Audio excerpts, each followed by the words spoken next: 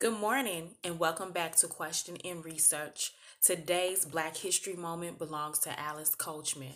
Now, don't forget to subscribe to this channel, Question and Research, and also follow me on Instagram as well. It's all one word and no symbols or anything like that, or a replacement letter for the word and.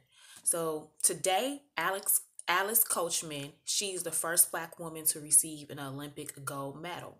She was born in 1923. She grew up in Georgia and she passed away in 2014. So she was born in Georgia, Albany, Georgia, and she was raised in the South. And she was denied the opportunity to train to do jumpmen or race sports. Um, so what she did, she practiced barefoot. She used old equipment to practice, so this made her stronger. So it was a man by the name of Harry E. Lash. He saw how great she was, and he saw her talent, so he nurtured her in her talent. Tuskegee Institute, which is known as Tuskegee University today, they were interested in her and offered her a scholarship at 16. And also, she broke the high school and college jumping records and amateur athlete union. Now she eventually went to college at Albany State College, and she enrolled in 1946.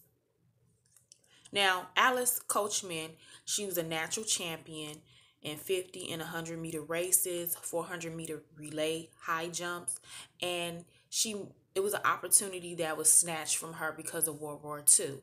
World War II was responsible for canceling the Olympic Games in 1940 and 1944. So she did eventually find success in the Olympics. So in 1948, that's when she won her Olympic gold medal, first Black woman. So she did a high jump. She received her gold medal. She completed her college education at Albany State. She also was endorsed and sponsored by Coca-Cola. And she was honored as one of the 100 greatest Olympians in history.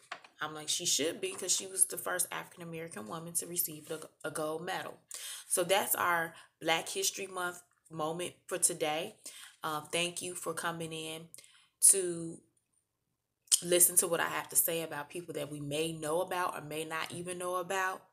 Also, make sure you comment, like, and subscribe, and share the history lesson for today, the Black History moment today. We only have a few more days in this month. Saturday is the last day of Black History Month. I want to thank everybody for coming in and listening.